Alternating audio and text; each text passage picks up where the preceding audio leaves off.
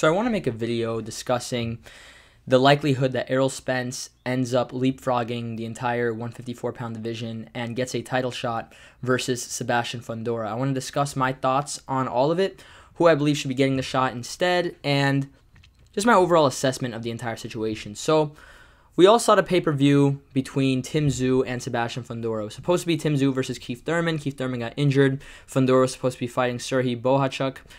Instead, they ended up promoting Fundora and giving him the Tim Tszyu opportunity. That fight ended up being a fight for two of the titles, not just the WBO, but the WBC also got involved, and it became a fight for the WBO and the WBC titles. Fundora pulled off the split decision victory. It was a pretty close fight. I actually thought Tim Tszyu nicked it personally, but I understand if people thought Fundora won. I felt Tszyu landed cleaner, harder shots, and he landed more power shots throughout the fight and only got slightly outworked with total punches, but Tim Tszyu's shots were harder and heavier anyways and cleaner. But I understand if you thought Fundora won. I think a lot of people and the judges were blinded by the blood, and because they saw how much blood was coming from Tim Tszyu, they just assumed that he was getting outworked, outfought. I understand if you thought Fundora won, but it was a much closer fight than the announcers were making it seem. I'm not going to deny that part. So now, after all this, after Fundora gets the job done, they announced that Errol Spence is going to come to the ring and they're going to build up a fight with Sebastian Fundora and Errol Spence. Now, I have a problem with this. I have a genuine issue with this fight possibly happening, and I'm going to give you a few reasons why. Now, first of all, before we even break down why Spence shouldn't be getting this shot, I think we need to discuss the fighters that definitely deserve the shot, specifically Tim Tszyu.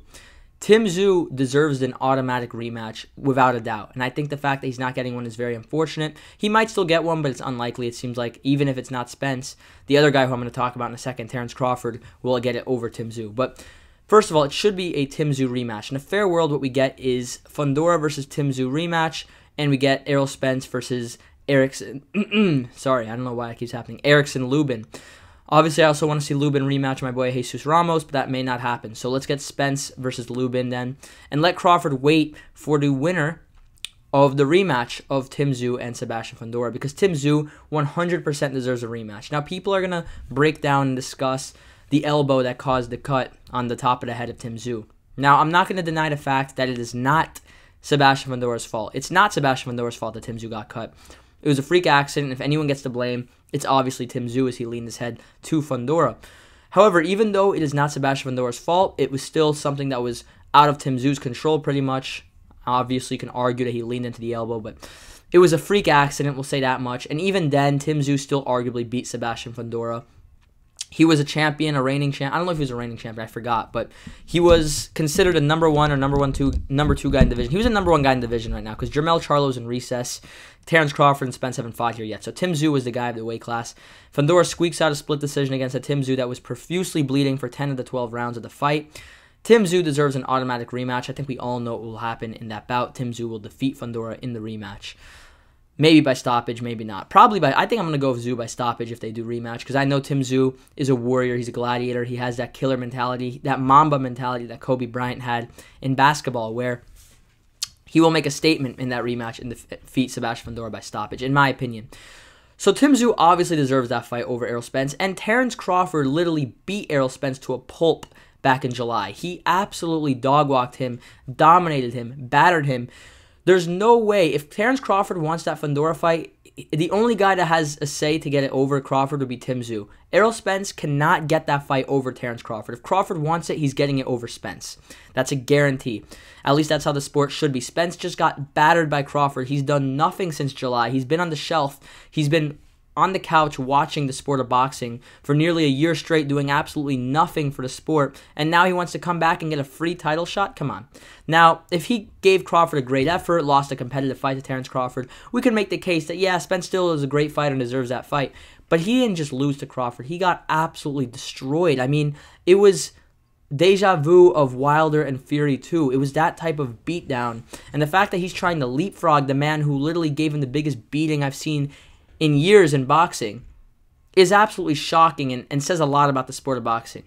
If any MMA fan / UFC fan is watching this video, if you want an example, if you want almost a situation that's comparable to this, we can look at a situation like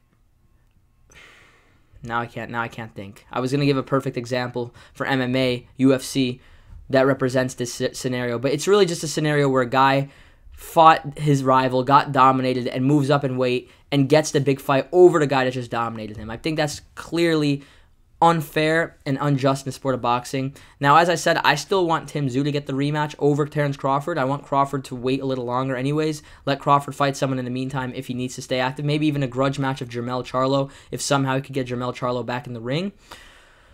But it should be Tim Tszyu getting the rematch, guys. I think we all should objectively see this. If you look at the comments on the posts of the fight, everyone, not just Australians like people are making you believe, people are pretending is, everyone is clamoring for Tim Tszyu to get that shot, get that opportunity back. Everyone's upset about how the fight played out. It was really not necessarily unfair to Tim Tszyu, but it was a terrible spot to be in. And it was unfair to Tim Tszyu, and it's not Fundora's fault. It's just the way things played out. But the fact that Tim Tszyu still nearly won the fight is tremendous, guys. I mean, you guys got to give the guy his props. He couldn't see. He lost so much blood. He kept pushing forward. I know Sebastian Fundora lost blood too, but his broken or bloody nose was caused by punches, not by a headbutt or an elbow. So let Tim Tszyu get the rematch before anything. Let Terence Crawford wait as he's been doing, and let Errol Spence fight someone and earn a big fight. Why would Errol Spence get a free... I know Spence had a nice little run at welterweight. He was a pound-for-pound level fighter. He had some good wins. He was unified. But this guy just got absolutely destroyed. He does not leapfrog the guy who beat him or leapfrog the previous champion who deserves an immediate rematch. He doesn't. And it's a bad look for PBC. It's a bad look for Errol Spence. This is absolutely embarrassing. It's a terrible look for the sport in general. I think this is a black eye in the sport if Errol Spence gets to leapfrog Tim Tszyu and Terence Crawford. Even Erickson Lubin deserves a title shot, in my opinion, more than Errol Spence. At least Erickson Lubin beat Jesus Ramos, who is a very respectable name at 154. So let's hope that Errol Spence does not get that fight. Let's hope it's either Tszyu or Crawford. Ideally Tim Tszyu, but if it's not Tim Tszyu, it has to be Terence Crawford. The WBO actually just ordered it to be Terence Crawford, so shout out to the WBO. Even though they should have ordered a Tszyu rematch, I don't even know if sanctioning bodies are allowed to order rematches. So good on them for not allowing it to be Errol Spence. I mean, it could still be Fundora versus Spence, but just for the WBC. If that's the case, that's a very weak look as well. It's absolutely embarrassing how salty the PBC and Al Heyman and all of them have been towards Terence Crawford for beating their boy Errol Spence. This isn't an anti-PBC video. This isn't an anti-Showtime video. But this is clearly a bad look on them. I give them credit when they do right, when they make the right calls in the sport. But in this particular situation, this is very bad on their end, very poor for the sport, and I really hope it doesn't end up happening. I hope we get the Tim Tszyu rematch or at least Terence Crawford. You cannot, guys, it's common sense. You cannot be coming off a dominant loss, move up a weight class and get a free title shot for unified belts. That's just not how the sport works. It's a terrible look. It's very unfortunate. Let's hope it doesn't happen. You guys let me know your thoughts in the comment section below. Thanks for watching, guys. God bless. I'll see you guys later. Peace.